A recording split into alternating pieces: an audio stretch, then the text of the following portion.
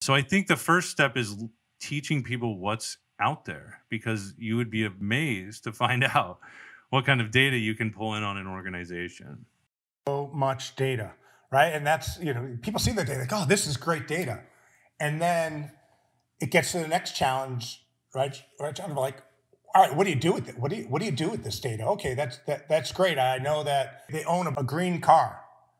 I don't know. What are you going to do? What are you going to do with that data, right? So you need to be able to think about, not just getting the data, but then how you can leverage that data. I mean, we've certainly seen a number of clients that leverage industry information to build regions and segments. But then there are other folks that just aren't there yet. They have the data, but they still send the same emails, and they're on that path, but they're not there yet, because you got to build the processes, right? Like, the data comes in, what are you going to do with the process? Who's going to leverage that internally?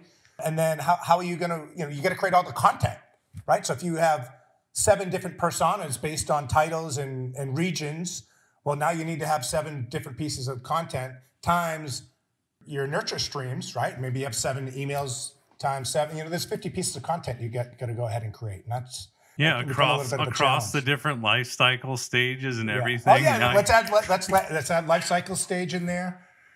Just those 2, right? That's simple, right? Now that's 5 stages and 250 pieces of content.